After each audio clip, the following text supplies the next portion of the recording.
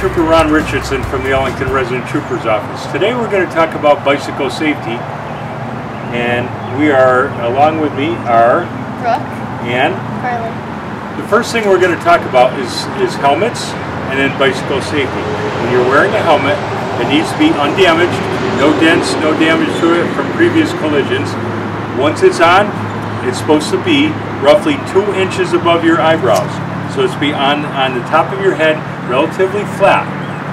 When you pull the straps down, it will form a V under each ear. And when you tighten your strap, you should have just a little bit of room, approximately enough to put 2 fingers underneath the strap. No looser, no tighter than that. Bike safety with a helmet. Helmets are absolutely essential, and they're required by law for anybody under the age of 14. Hi, I'm Judy Manfrey, and I wanted to show you exactly why it's so terribly important to wear your bike helmet when you're on wheels, on skates, on bikes, on trikes, or on skateboards. This is my friend Sally. Sally just loves it in the winter, in the springtime, whenever the winter's done and the sun is out shining, and she gets her bike out and she rides around her neighborhood. She lives on a very safe street, so she can ride on the street. But while she was riding, she was just having a really good time, and all of a sudden she slipped in that sand that collects along the side of the curb, and so her wheels went out from under her, and oh dear, what did Sally forget? Sally forgot to put her helmet on, and she's not a very happy camper right now. Okay, so now I have my friend Joey. Joey lives in the same neighborhood as Sally does, and he rides around on the street too because it is a nice, safe neighborhood. However, there are a lot of driveways and people going in and out of the driveways. So Joey rides, but he always puts his helmet on, always. So I have this little styrofoam egg that is just like the styrofoam in your bike helmets. And you always have to put the chin strap on. You always have to do the chin strap, or your bike helmet would not be effective at all. So Joey is riding around, and he is having a good time out on the road, and all of a sudden a car is backing up out of a driveway. They didn't see Joey, and Joey has to stop so quickly, and he falls onto the ground right over the handlebars. Let's see what happened. Is Joey okay? Do you think the helmet has protected him? Oh, Joey's still smiling. He's a happy camper, and he'll be able to ride his bike tomorrow, all because of the helmet that saved his head. So what we're going to talk about is a couple safety things that you want to discuss before you get on your bike. First thing, we'll call it the ABCs. First things we're going to check are air in the tires. Good? Okay. Second thing we're going to check is the brakes. We have 2 different types of brakes here. We have the hand brakes, and when you depress these, you want to make sure that they don't go all the way to the handlebar and that the brakes are depressing on the wheel. This type of bicycle here is the brakes are engaged by pushing backwards on the pedal. They working? Okay.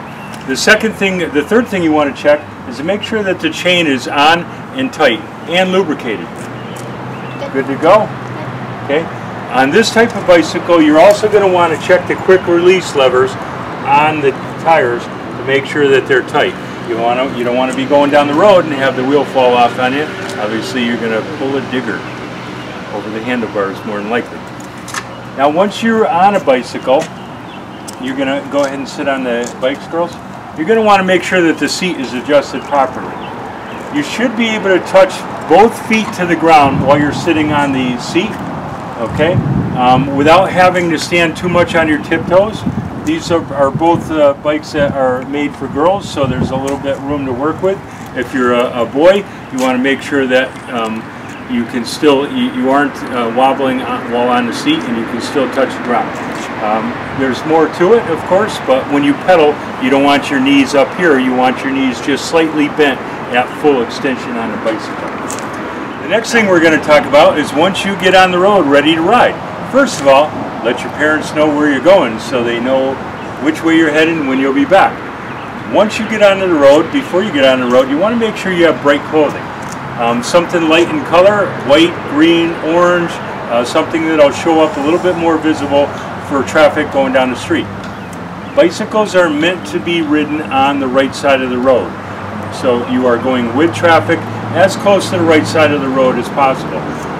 You're not supposed to ride double on the roadway, so you want to make sure that you're riding in single file, and again, obeying the laws of the road. You should stop at all stop signs, stop at all traffic lights, and also you need to signal your intentions to the other traffic or other bicyclists behind you. So, if you're riding down the right side of the road, first of all, you have to have your hands on the handlebars. No riding without hands, even though many of you can probably do it. So you have to have your hands on the handlebars.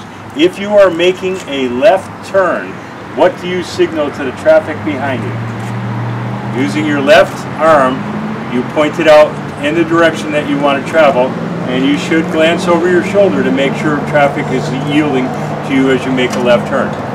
If you are making a right turn, what do you signal? Right.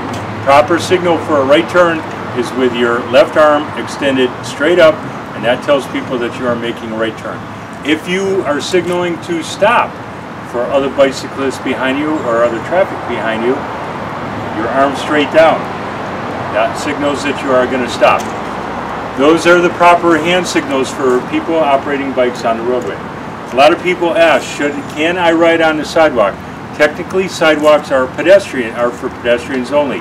If you're in an area where it has rails to trails or large areas where bikes are permitted, just remember that you can ride on the sidewalk. However, pedestrians have the right of way on the sidewalk, and you have to yield to them.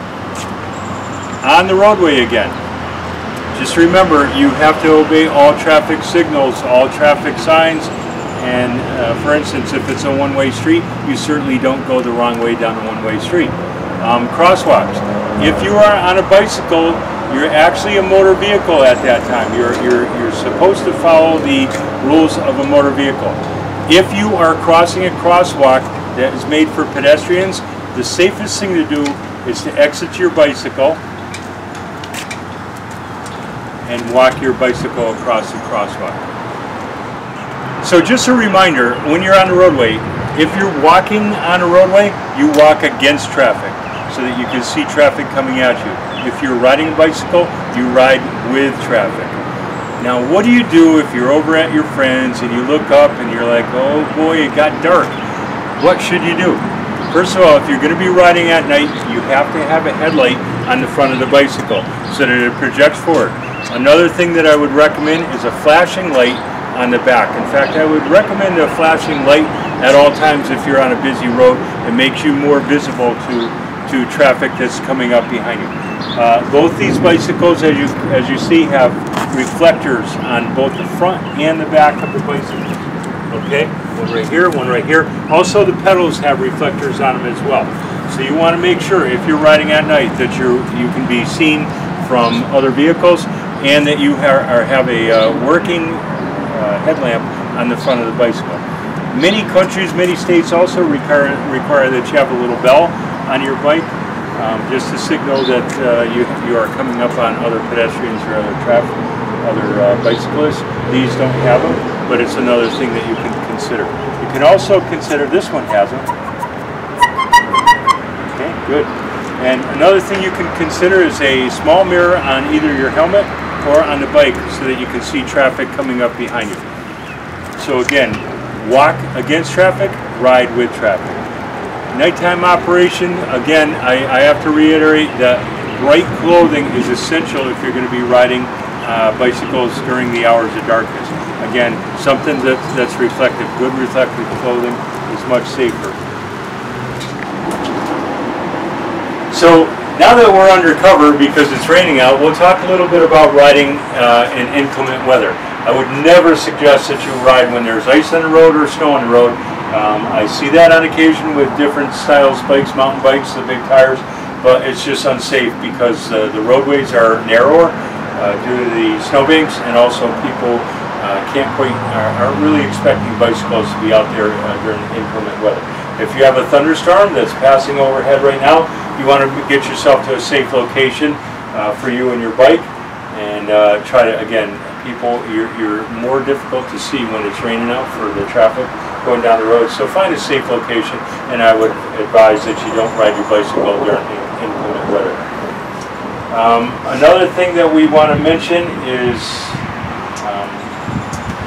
carrying items. If you're on a bicycle, make sure your two hands are available to hold onto the handlebars or make hand signals as necessary. Do not carry items in your arms while you're operating a bicycle. Nowadays, everybody has a backpack, or you can also get a bag for the back of the bike that gets mounted on. I would recommend that you use that or a backpack. Do not carry items while you're operating a bicycle down the road. Furthermore, there are certain laws that says you cannot carry items while you're going down the road on a bicycle, believe it or not. Also, you have to keep at least one hand on the handlebars at all times. There's other statutes in Connecticut that says you can't ride a bicycle with no hands, right? And that's about it. If you have any other questions, feel free to call the Ellington Resident Troopers office, or we can always have a bike safety course set up for any organizations that we have in town. If the kids want to get their bikes together and meet at a safe location, and we can go over the safe riding techniques in the future. Thanks for watching the Bike Safety. We hope that you have a good, safe, and fun riding experience on the road. And no matter what you do, be safe!